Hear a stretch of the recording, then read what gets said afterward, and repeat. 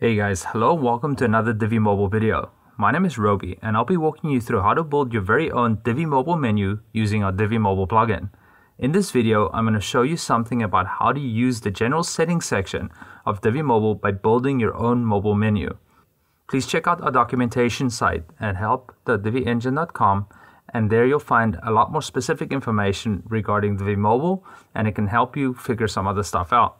But if you still find yourself stuck, definitely contact our amazing support team and they'll be sure to help you out. Alright, without further ado, let's get going.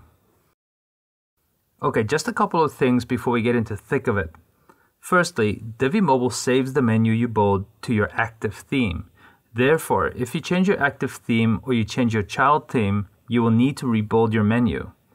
Now the second thing is, due to the way that WordPress has been built, there may be times that the live preview mode does not load instantly, so you might not see the result happen in front of your eyes.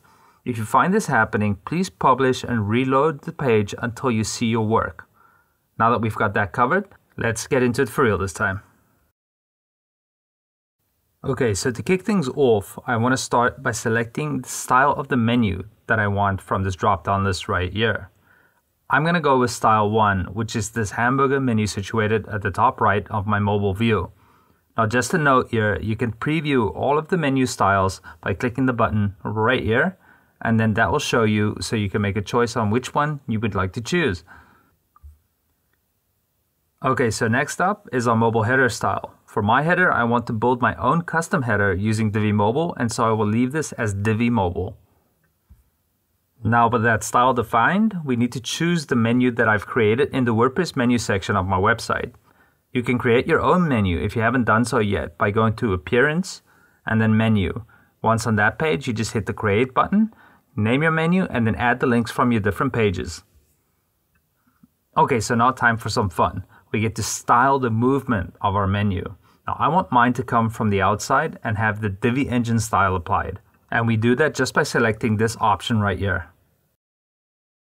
Alright, with that primary menu sorted out, we're going to move on to the secondary menu. For this, I would like my mobile view of my Divi website to have bottom navigation. So I select a bottom menu that I created previously similar to the step before, and we're going to choose the bottom navigation style. I leave the rest as is, publish my settings, and let's take a look at what my menu looks like on the front end of the site. Okay, so now when we preview this, you can see here that when we expand that menu, we've got our different links here and it's got that cool effect coming into the page. And here on the bottom of the page, we see our different menu links for the bottom navigation style. It's cool stuff, and I can't wait to see what you guys create with this. Okay guys, just that quick note again. If your page is not showing a preview reflecting the changes we just made, definitely go ahead and publish that page again and reload it to make sure that those changes do get reflected. The changes are made, but there's a weird goof with WordPress and the way that it was coded that prevents that live preview from showing every time.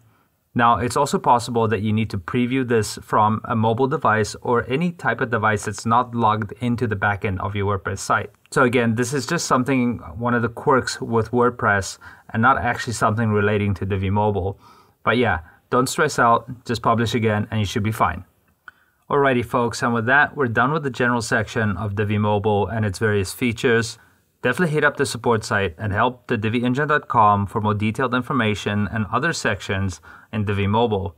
But if you have some more complicated issues, definitely reach out to the support team and they'll be happy to help you out. Thank you for watching. I hope this was helpful and I'll catch you guys in the next video.